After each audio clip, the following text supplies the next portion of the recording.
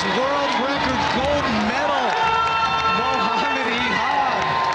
This is the kind of weightlifting you want to see. Make after make, athletes pushing each other to do their absolute best. He just beat Xiaojun straight up. Yeah, right. So last year there was no Xiaojun. Of course, that victory comes with an asterisk, but this year, look at that lift.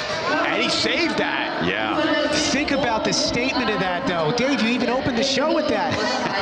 He won because Lou wasn't there or some others. You can't say that anymore. No, Ehab, you know, it's hard to find an athlete with more intensity than Ehab, and he shows when it counts, Ehab delivers. Beautiful.